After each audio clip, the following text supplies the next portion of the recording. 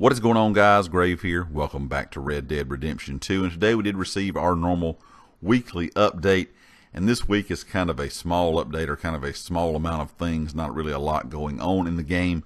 It says all bounty missions, including all 10 legendary bounties and bounty hunter free roam events, are giving an extra 50% roll XP through February the 24th.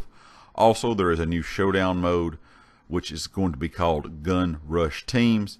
It says gunslingers in any showdown mode will also receive a 50% XP boost, and you also can pick up a 50% XP boost in all races this week also.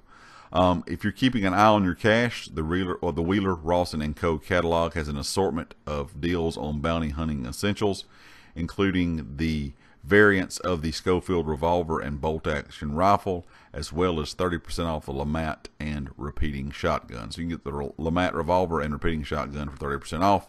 Remember that bringing your targets in alive can boost your earnings. Take 30% off the cost of the reinforced lasso. Also, the same kind of things going on for PlayStation Plus members, the one we've had for the last couple of updates.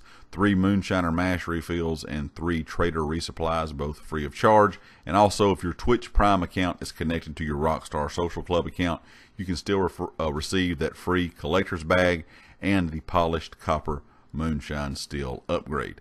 And that is all that we got this week. No new clothing items in the Wheeler, Rawson & Co. catalog or anything like that. And no word still on what update 1.18 was for.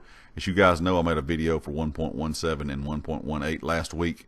As of right now, Rockstar Support's page still only shows patch notes for that 1.17. I was hoping maybe they would kind of talk about some of that in this kind of small news wire, since there wasn't a lot going on this week. But unfortunately, that did not happen.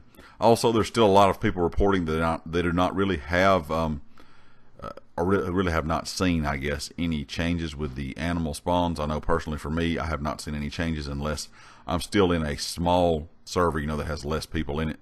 If I'm just in a normal server, where that is full, the animal spawns still seem to be about the same as they were before the update. Anyway, guys, leave me a comment with your thoughts. And, of course, if you like the video, hit the like. If you have not subscribed yet, please do so. If you are a subscriber, please make sure you hit that bell icon up in the top right corner so you know when all my videos go live. If you do have a chance, share the video. It does help out the channel a lot. And be sure to check out GT Racing. They sell gaming chairs and office chairs, and all their information is linked down in the description. And I'll catch you next time. Peace.